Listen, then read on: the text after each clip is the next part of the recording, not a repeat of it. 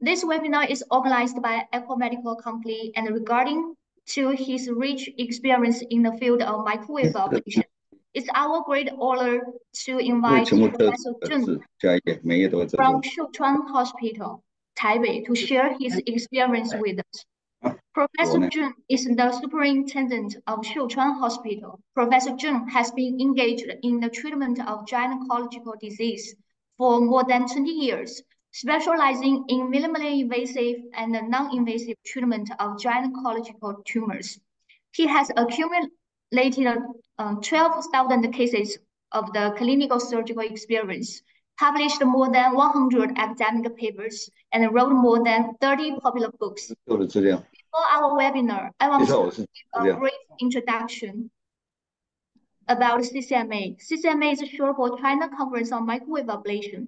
It's an international platform for academic exchange and multi-party cooperation in the field of microwave ablation.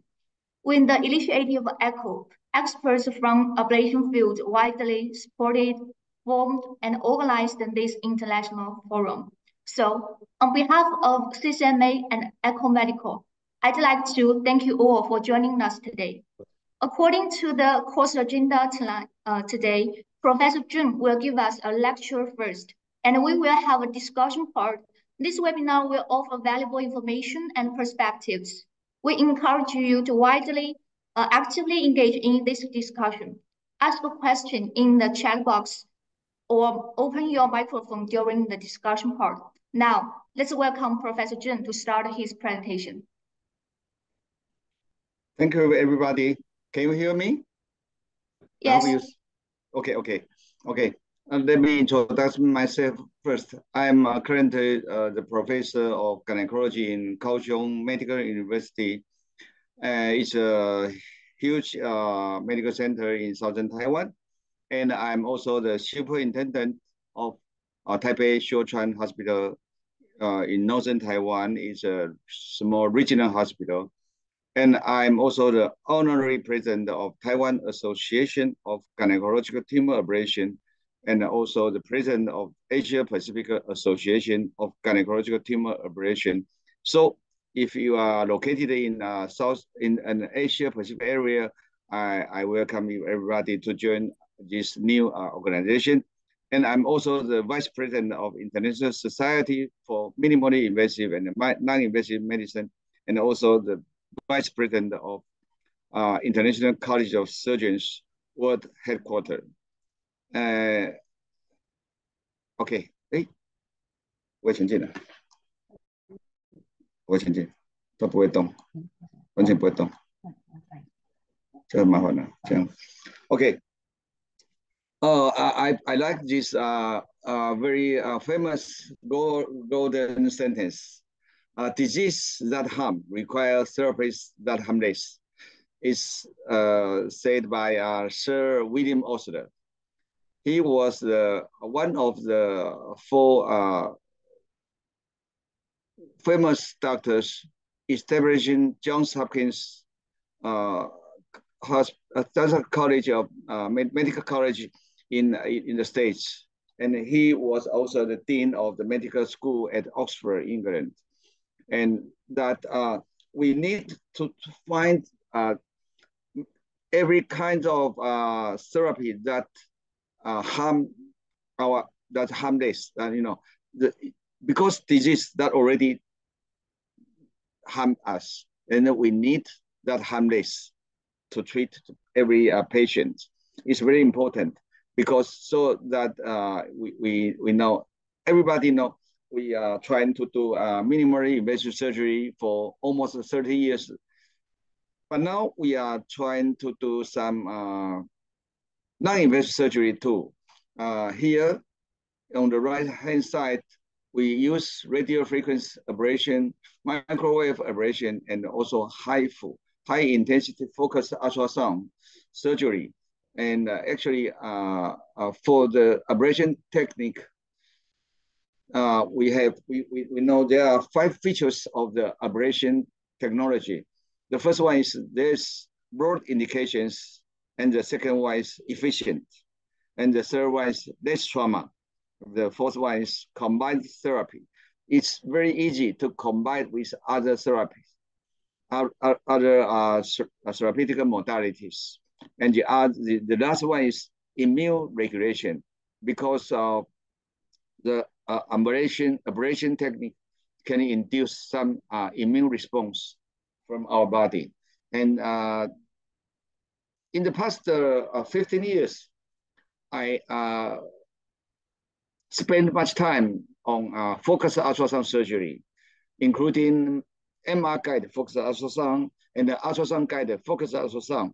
In Taiwan, so far we have almost 20 hospitals providing the services of high-intensity focused ultrasound, and this is non-invasive surgery. I start to treat my patient with focused ultrasound since 2009.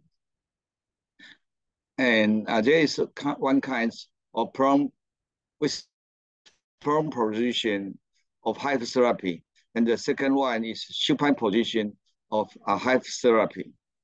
And we can find after HIFU, we found on the right hand side, you can see the tumor, the uterine tumor was totally ablated, and this you can see also many tumors can be ablated at one time.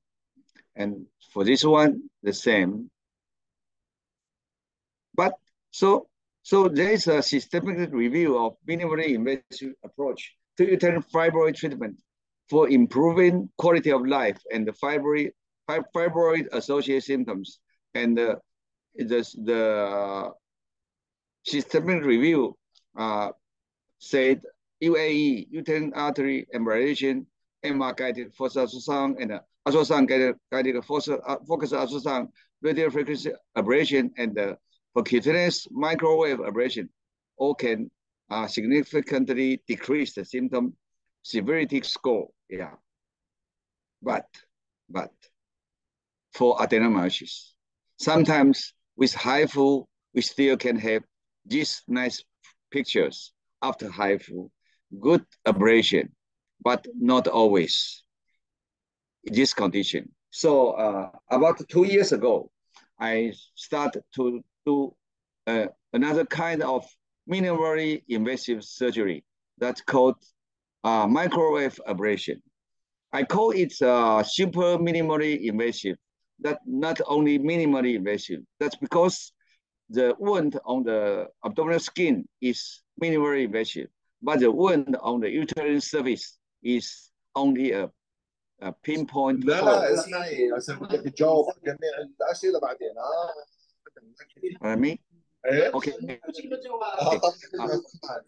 And so on this here you can see the surgical wound on the uterine surface is only a pinpoint hole.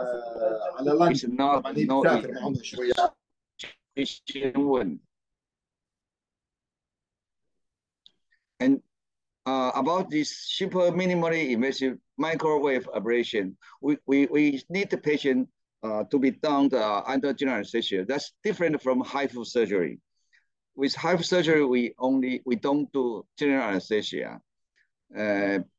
But with super minimally invasive microwave ablation, we have 4 routes to do that. The first one is translaparoscopy. The second one is transabdominal skin. The third one is transvaginal. The fourth one is transcervical. And the tip of the antenna of the microwave antenna can be increased to up to 60 to 100 degrees within several seconds. And the operation time is only maybe 30 minutes or even less to up to 90 minutes, depends on the lesions. And this is a photo. We do the operation in southern Taiwan, Kaohsiung Medical University Hospital, and in northern Taiwan in Sichuan Hospital here. And then you can see, actually, this is the antenna of the echo microwave. This antenna, you can see when we insert this needle-like antenna to the target area, then it can be fired, almost immediately. It's very fast. And then we are talking about laparoscopic microwave ablation. This afternoon I'm going to talk about this majorly because in Taiwan, most doctors use laparoscopic guide in way, to do this. The reason why we choose laparoscopic guide, I will talk about it later, yeah. And then actually, the company usually provide us many guidelines, about how many power you use. The ablated area will be how wide or how depth. But I almost don't use this one. I use my eyes to watch at the ultrasound, because when you watch at the ultrasound, you can see the ablation area very clearly. And then for sometimes the patient still need fertility. They have fertility desire, you have to define the location of endometrium and just don't abrade the endometrium, don't damage the endometrium. And this is the adenomyosis, and this line is endometrium, is still intact. And if we some papers said if we combine transvaginal ultrasound and the transabdominal ultrasound to guide the percutaneous microwave ablation, it will be more effective monitoring technique. Yes, I use transvaginal ultrasound majorly, and it's especially good for patients with obesity, poor transabdominal ultrasound image quality, and the large myoma volumes. You can see because with transvaginal ultrasound, transabdominal ultrasound side from the abdominal skin is not so clear, but with transvaginal ultrasound, it's much more clear. And because our wound is on the abdominal skin, so sometimes I prefer transvaginal ultrasound much more than transabdominal ultrasound. And then and with transvaginal ultrasound, you can see the abdominal ultrasound, you can see not so clear, behind the needle or the ablated area. But transvaginal ultrasound is much better than the transabdominal ultrasound. This is a video, a short video regarding microwave ablation. You can see, yeah, it's very fast. You can see the hyper-echogenic area almost within 5 minutes, or sometimes within 3 minutes, second, no, not a minute, second. You can see the area to be ablated area. I usually put some artificial ascites with normal saline in the abdominal cavity initially, and also after every ablation, because you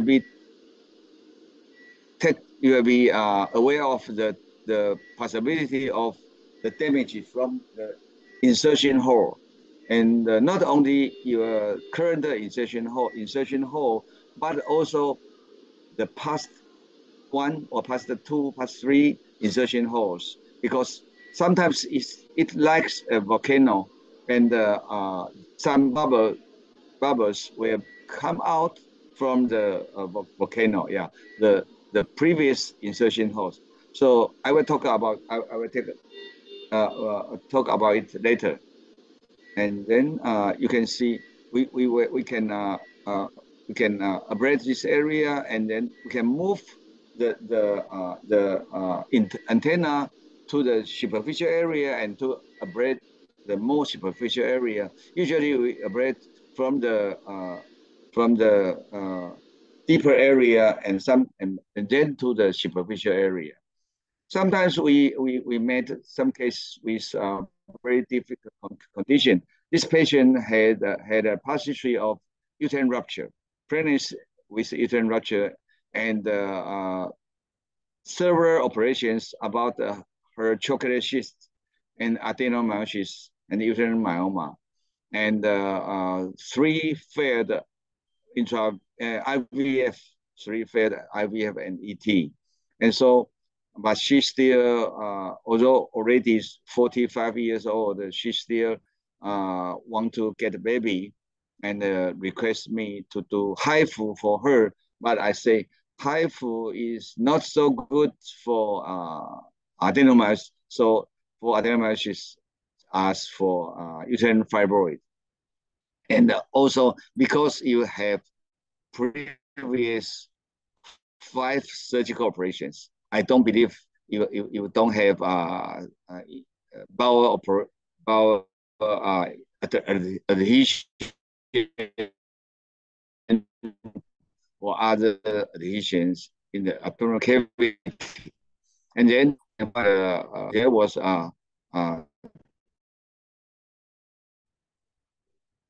adhesion. And for this case, because severe adhesion, I think, yeah. But we can try to find a space. There's a potential of to make sure the antenna is far away enough from the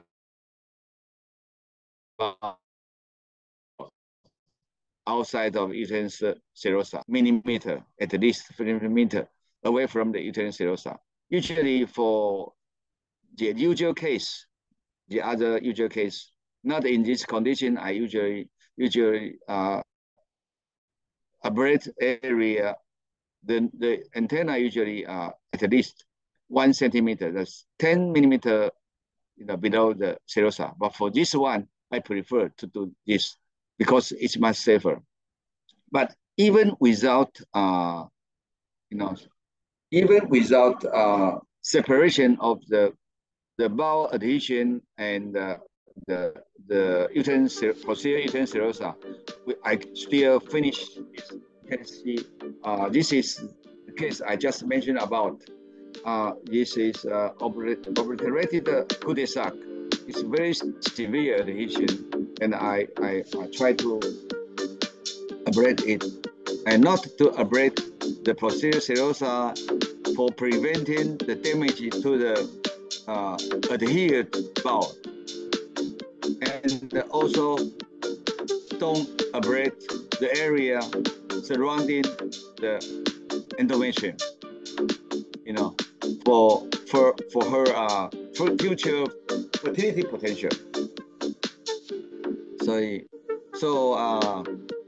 for this condition, sometimes we still have to do this case for difficult condition. That means even with severe bowel adhesion, we still can try to do the ablation for the severe adenomyosis, because for this case, it's also not difficult because the condition cannot be easily resolved by HIFU surgery, and the patient still want to get pregnant. So hysterectomy is not a good idea. For this one, yeah, I forget to talk about this one. Oh, sorry. No, this one. We are talking about the contrast enhanced ultrasound. After the surgery, microwave ablation, we do contrast medium, we inject contrast medium, and to see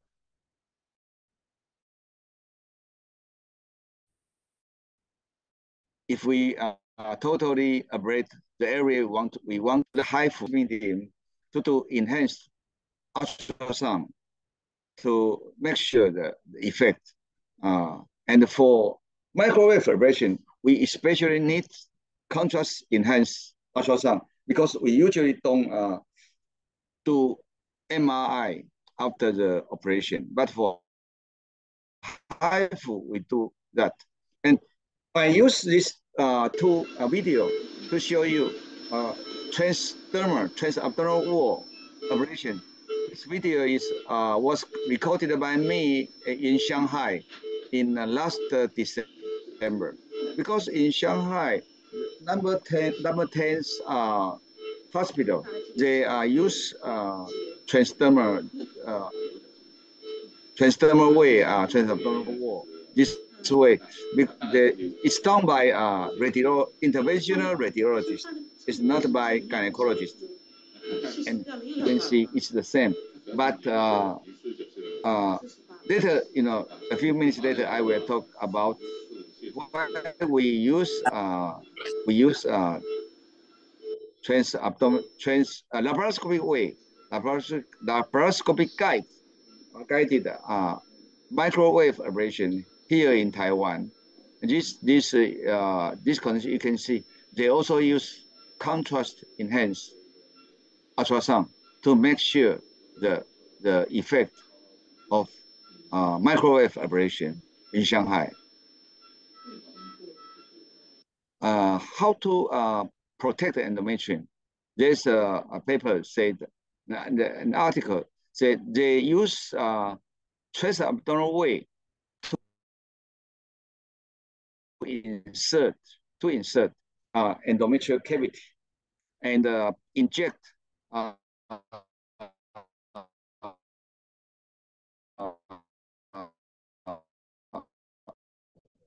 distilled water, and then you can see they find this is grade 1, grade 2, grade 3, grade 4 damage, and then they find if you use the technique to inject some fluid into the uterine cavity, most of the cases are not damaged.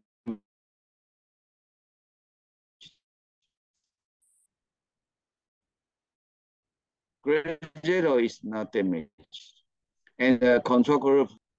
But I know in Taiwan, some doctors use transvaginal way, to inject some fluid into the uterine cavity to prevent the potential of endometrial ablation and endometrial damage. I think both are okay if you are familiar with either one, and that's good for you.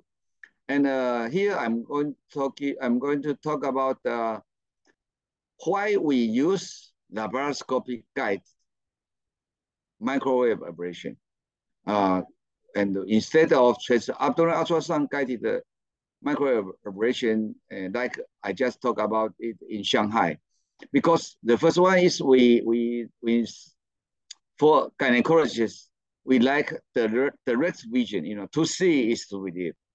And then the second reason is we have enough space between uterus and the bowel and the spine. And because we can separate, the bowel and the uterine serosa. And so we can have much more ablation area than transabdominal ultrasound guided, and also then HIFU. And then, because under laparoscopic vision, we have less chance of complication. And it's a familiar technique for almost all gynecologists. And then the last reason is especially for Taiwan, but I don't know, is that also applicable for your countries?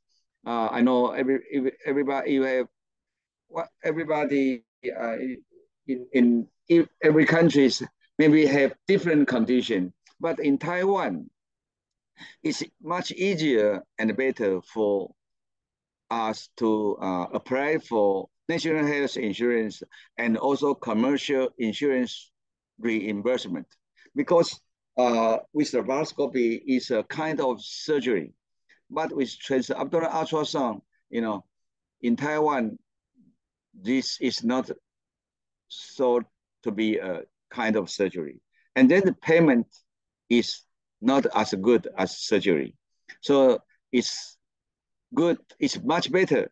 And for us to use laparoscopic surgery, then transabdominal ultrasound guided surgery. Yeah, it's a reason why most people here, and the most important reasons are, we can ablate much more area and much safer. And this, I raised one question. Some people will say, is that an ethical issue of laparoscopic guided microwave ablation? Because since you already do laparoscopy, why don't you just remove the uterine fibroid or even the uterus? But I say, I don't think so. I don't think there is ethical issues. Because the first one, if you use percutaneous microwave ablation, you don't have a big uterine incision. You only have a pinpoint hole. The wound is so small, and the adhesion is much less. And then you don't need to do any suture for uterine incision. And like laparoscopic myomectomy or adenomyosis, you don't need to do any suture, so much less adhesion.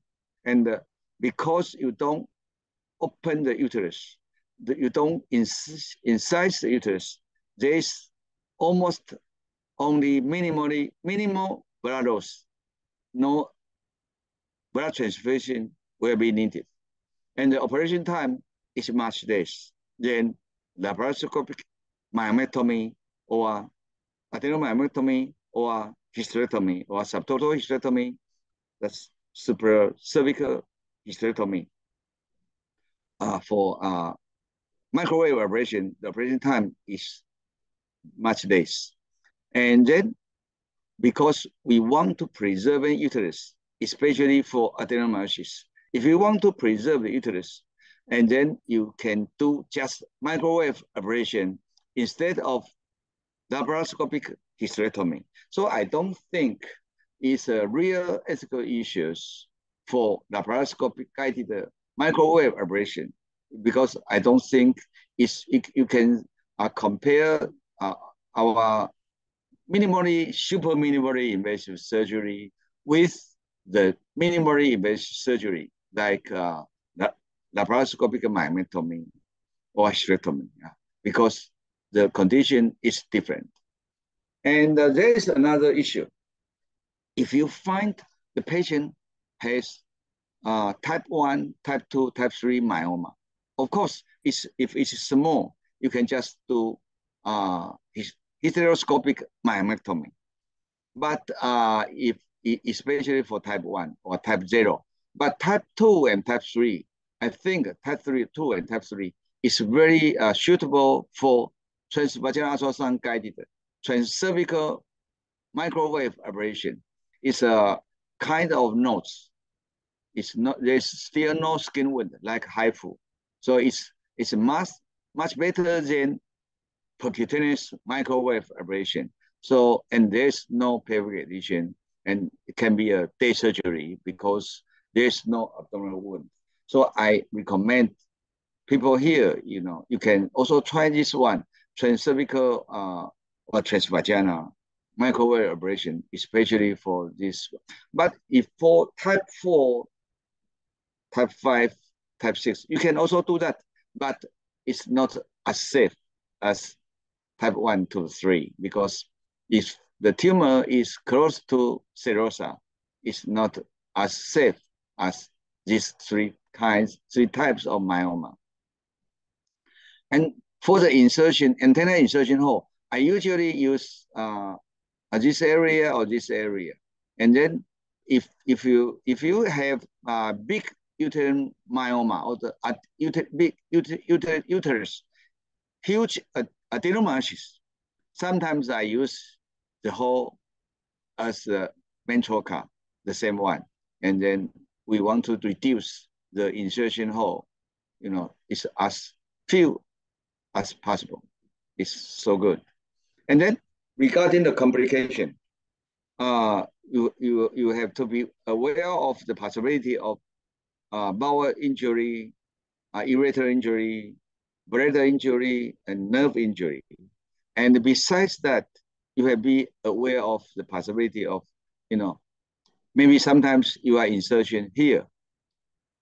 That's this one, but the previous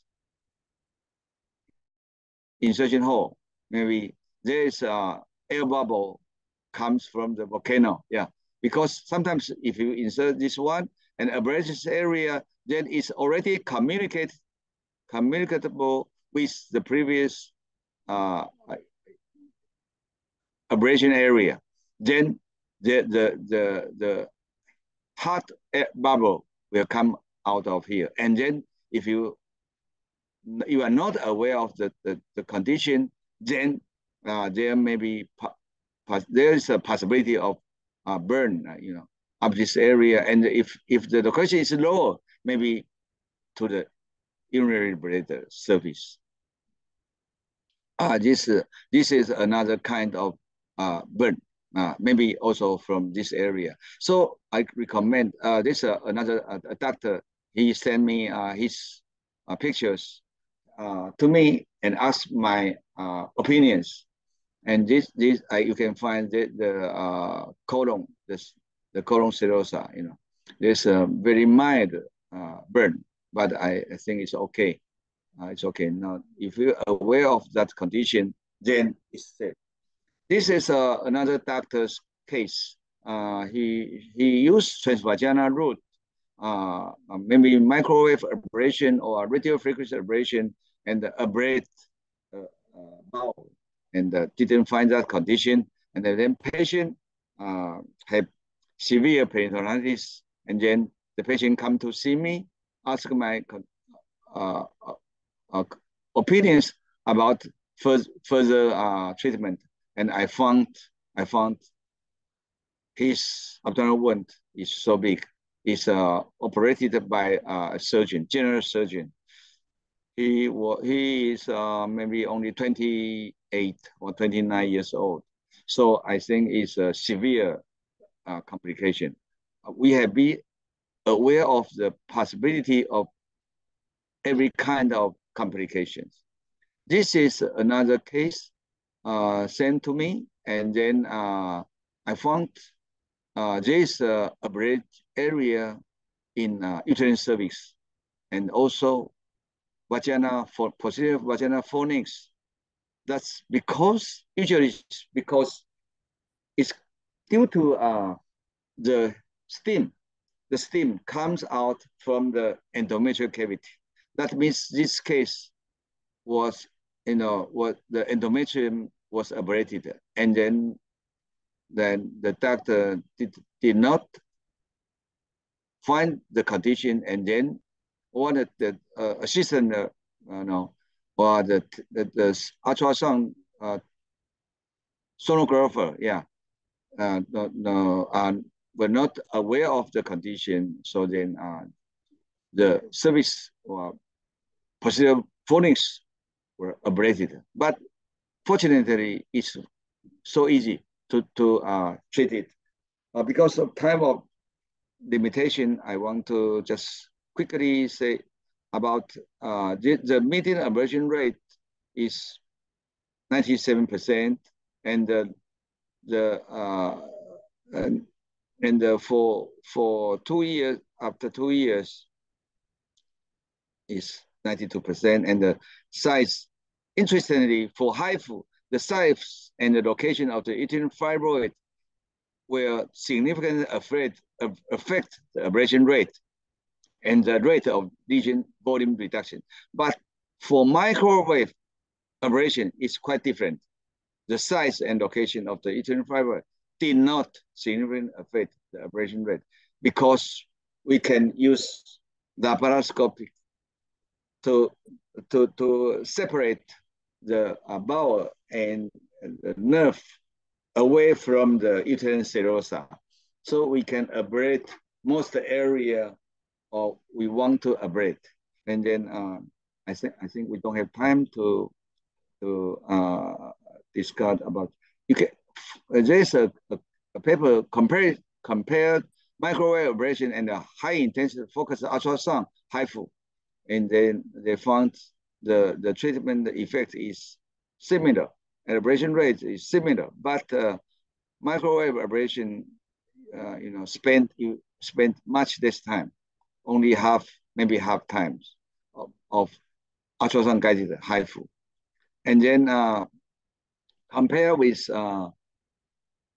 radio frequency high ablation, you can see microwave ablation, the ablation time is much less than radio frequency ablation.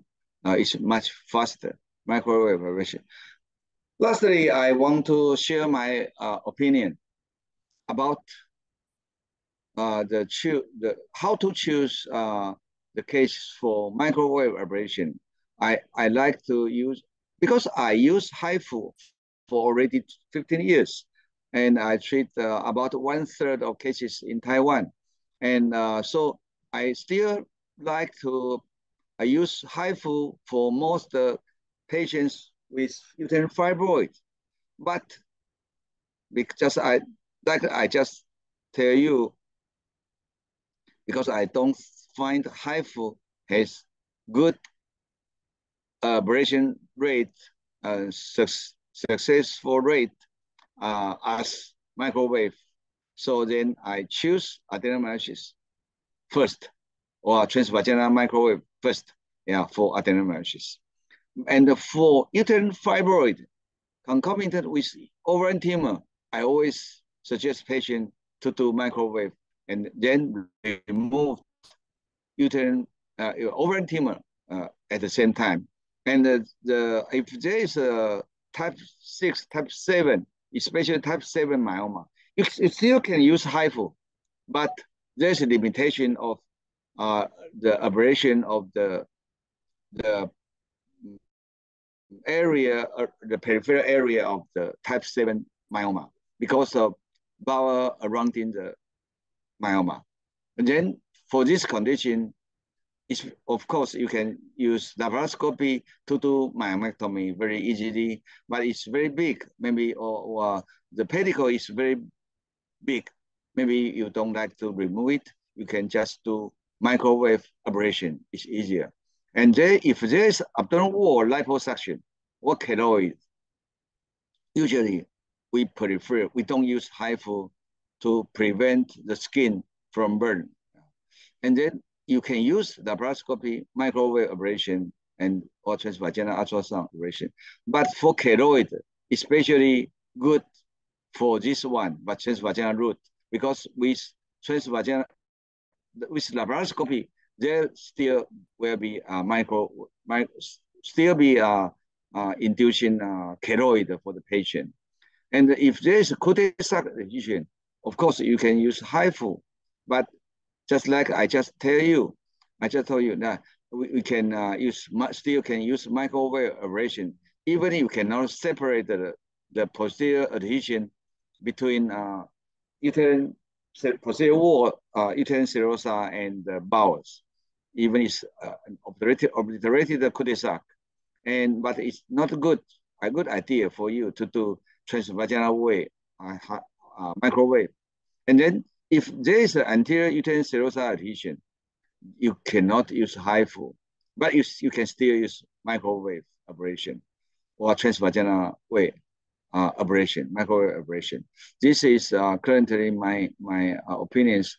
Actually, I still have only very limited experience in microwave ablation, because I just started to do this 2 years ago. The host just introduced me that I have ever done 12,000 cases of surgical operation. That's 10-something years ago. It's old data. So far, I have ever done more than 20,000 surgical operation already. Because I spent already almost 40 years in the gynecological area. And then I also provide you, there are already almost more than 20 hospitals and clinics in Taiwan providing microwave ablation service for uterine fibroid in Taiwan. There are also many hospitals providing the microwave ablation service for the other area, such as thyroid, maybe also breast, and also maybe other areas. I don't know. But anyway, I'm very happy to share all friends all around the world to my limited experience to you, and thank you for your attention. Thank you so much. Thanks to Professor Jun's excellent sharing. I believe everyone has learned a lot. And now we are about to enter the discussion part. Professor Jun, now we have two questions in our chat box. The first one, how long after microwave ablation can patients with fertility needs consider I got some question. Yeah. Some question from the host. Oh, yeah. How long after microwave ablation can patients with fertility needs consider getting pregnant? Usually, we usually say after we usually inject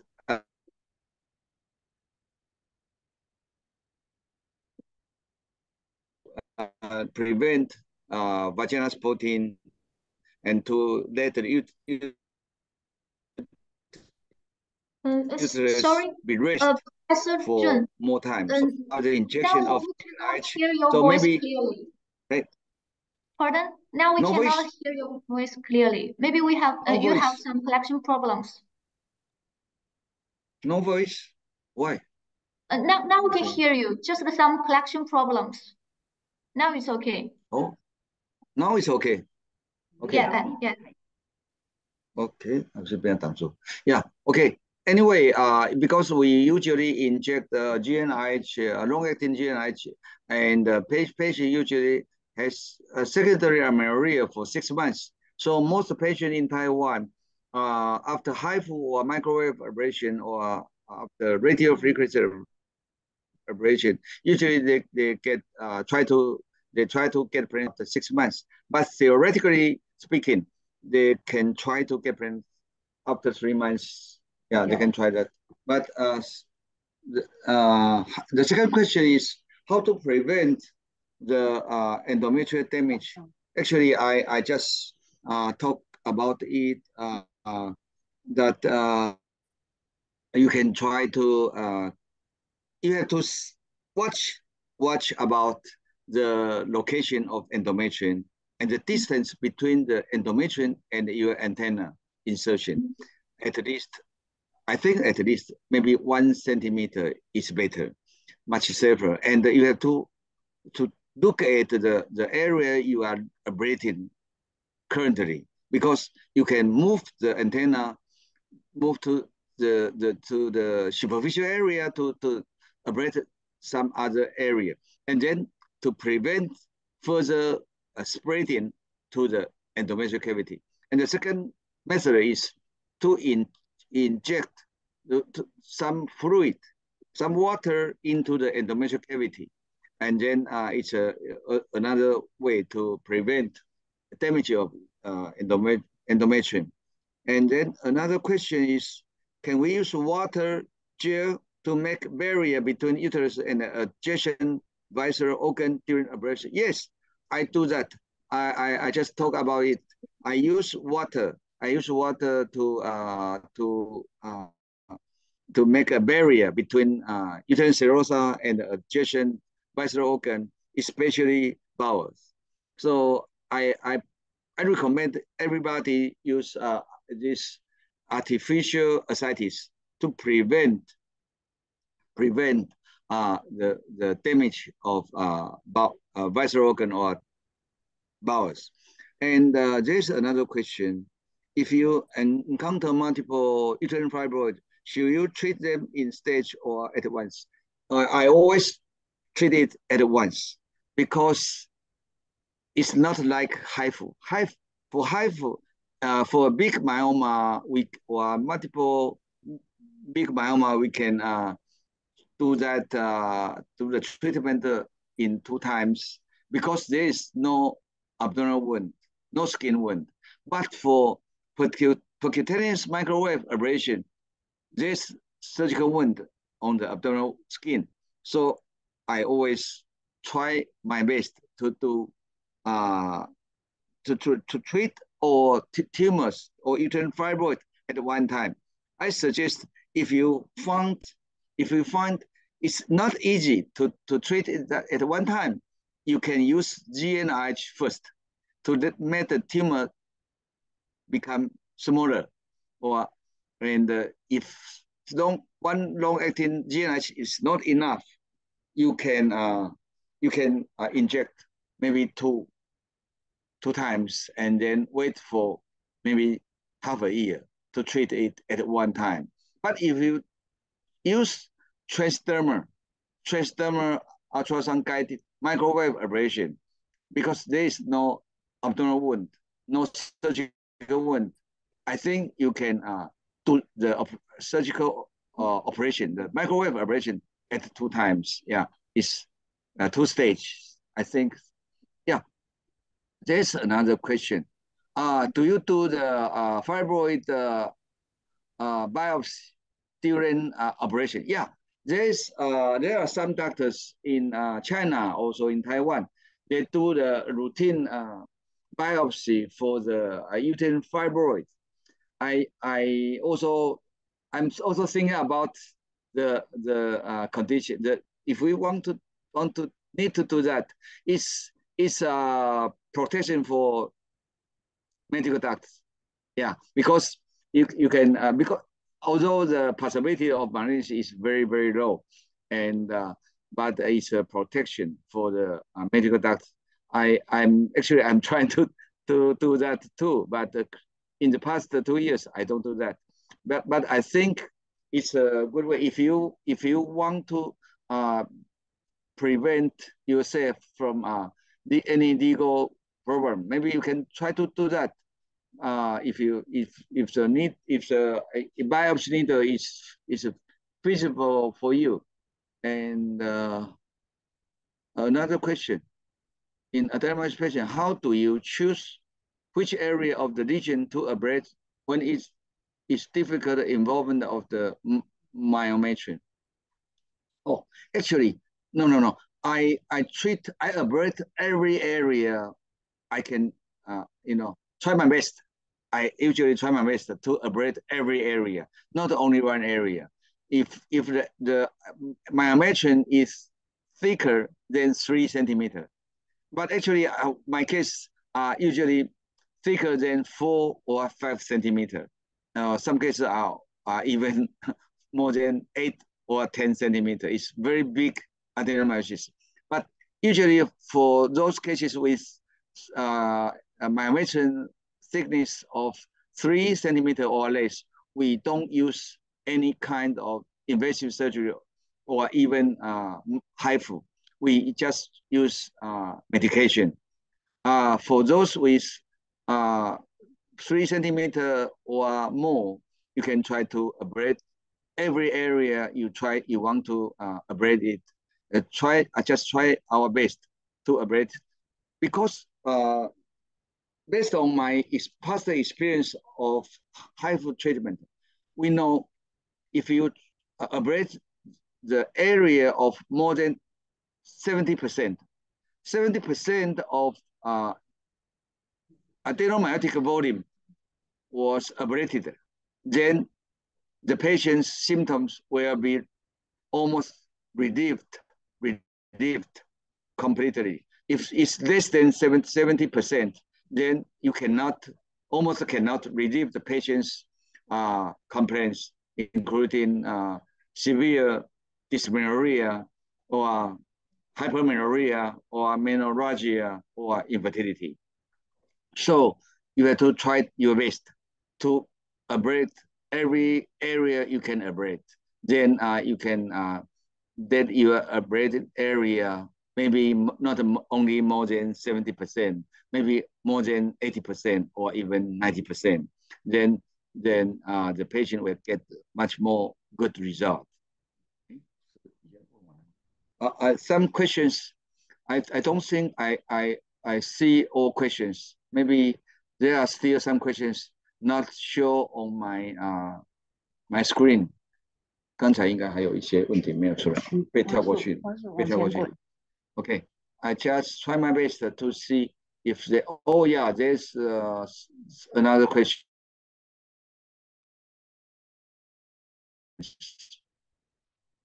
Oh yeah, he said he or she.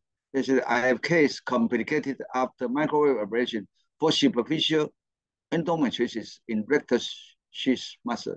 We had wound dehiscence and skin ulcer with thermal damage healing after 3 months. What's your comment?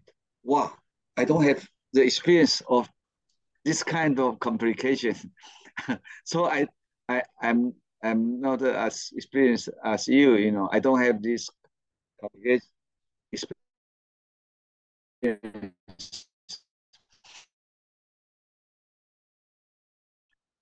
You say your damage is in rectus sheath muscle. Oh, I think you can because I have ever seen a case of severe skin burn after HIFU.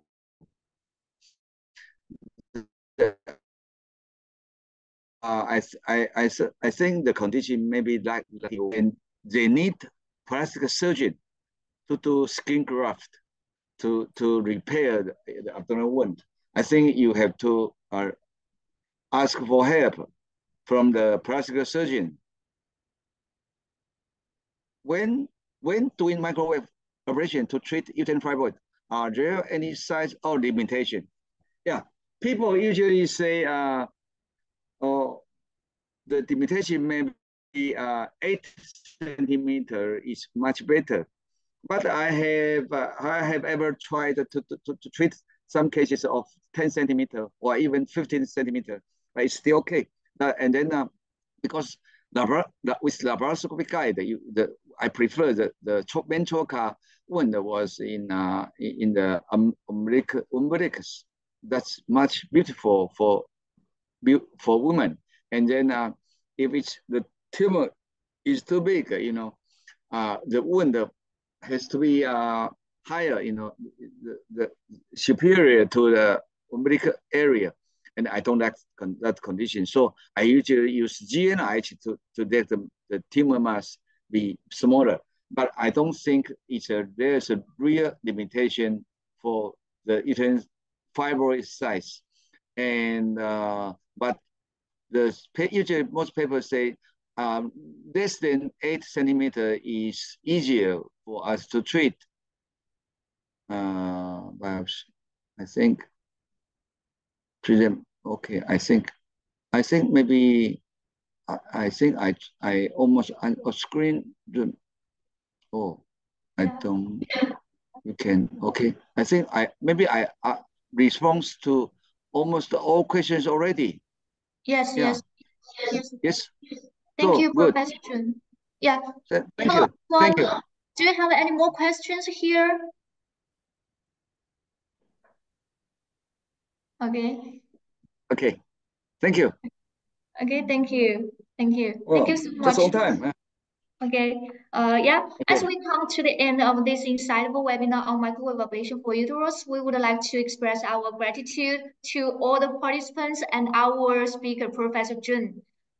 Thank you. Thank you all. Thank you. Thank you, everybody. Hope to see you, everybody, anywhere, sometime. Thank you. Bye-bye. Thank you. Bye-bye. Yeah. Thank you. Yeah, well, I hope we can make this difference in improving the lives of patients affected by the uterine fibroids and adenomyosis. Yes, let's work together. Thank you all for your participation, and we wish you continued success in your professional field. Have a wonderful day. Thank you. Thank you.